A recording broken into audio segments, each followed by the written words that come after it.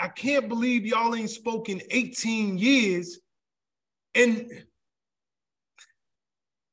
the real tragedy of this, it was so much good music that came out of this thing. Like, y'all got bona fide classics. Y'all was part of a movement, that crunk movement. Y'all were the kings of it. Right. I mean, do you ever just sit and say to yourself, like, yo, what a loss? Like, what, and all this for money? You know, because that's what it feel like. I didn't want to split it 3 ways no more.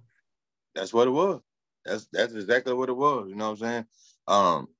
Whether it was that or not on his part, but it was basically selfishness. You know what I'm saying? So yeah, that's what it boiled down to, the money. You know what I'm saying? But if you ask him, he'll say, nah, the group broke up because I got bigger than them. No, I don't care. It's like, to me, it don't matter who's bigger in the group. I don't care, because guess what? We're doing the same show, getting the same paper. I don't care. It don't matter who's bigger or whatever. Cool. That's cool with me, because first of all, I like to go everywhere. You know what I'm saying? I don't need security when I go everywhere. He's a need security type person. I be everywhere. I don't need no security. Hey man, I'm over here, I'm over there. You might see me at somebody's house party. And that was when we was heavy doing the music. I was like that. Even when we had security, I always used to lose my security.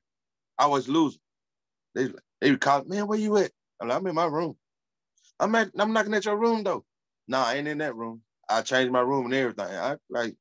That's my whole thing. If you're gonna be my security, you gotta be on point. And I used to always lose my security. I ain't care. I'd be everywhere. Damn.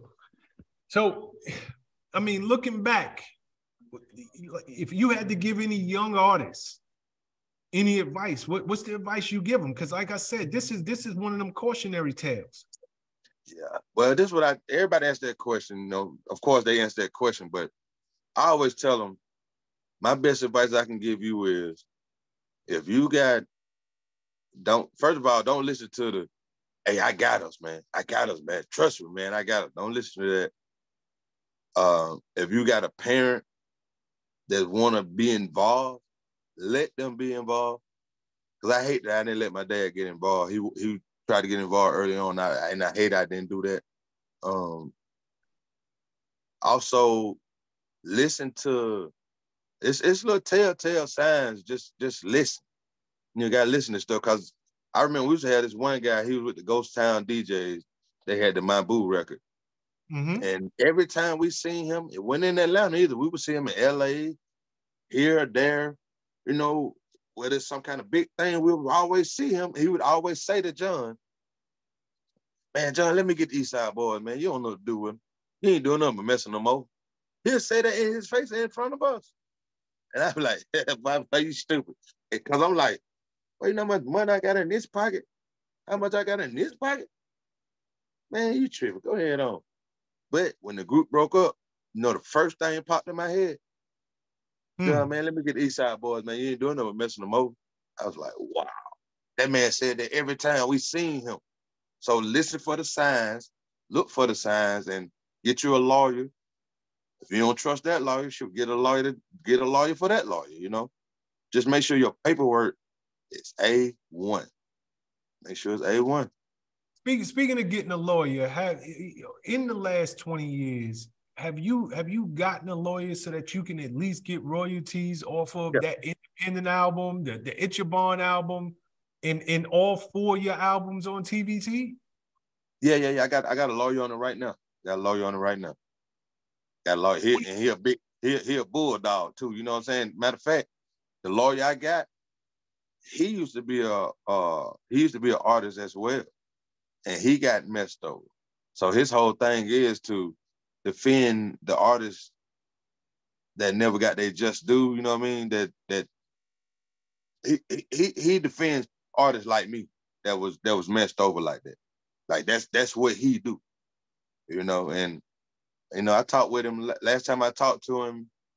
He said something that I already knew. He said, man, I've been in their books. Man, they books are piss poor. I said, I knew that. I could have told you that. I said, because they ain't got their stuff together. And then they would never thought I would get a lawyer, first of all. They were like, he can't get no lawyer. Just so happened I stumbled across the right lawyer. You know what I'm saying? That shout out to my cousin Al. You know what I mean? He the one facilitated this. And hey man, I went out to Vegas and meet with him, and we've been on the run. We've been on the run. He don't ask me what the least I take, what's the most I want, everything. We've been on the run, man. And he think he can go back 20 plus years ago and get you your royalties going that far back. Oh yeah. You know, I hate to hear stories like this. God knows I do. I hate to hear stories like this. But one thing about it now, I never gave up, brother.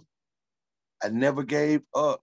My daughter asked me one day, one of my daughters asked me one day, she said, Dad, why you don't ever feel like you want to stop doing the music? And I tell her no, because I feel like I never got my just due, and I still got it in me. I said, as long as it's in me, I'm gonna keep going. I'm gonna keep going. I said, if you stop doing your dream, it'll never come true. I said, so I'm gonna keep going on my dream. I'm gonna keep my dream going, keep it going and going. And guess what? I'm gonna get my just due. I'm gonna get what I'm owed. You just gotta stick with it. A lot of people don't do that. A lot of people go, man, whatever, it is what it is. No, I never did that. I never did that. I kept pushing and pushing and pushing and pushing. What's up, guys? Thanks for sticking with me to the end of the video. Truly appreciate you.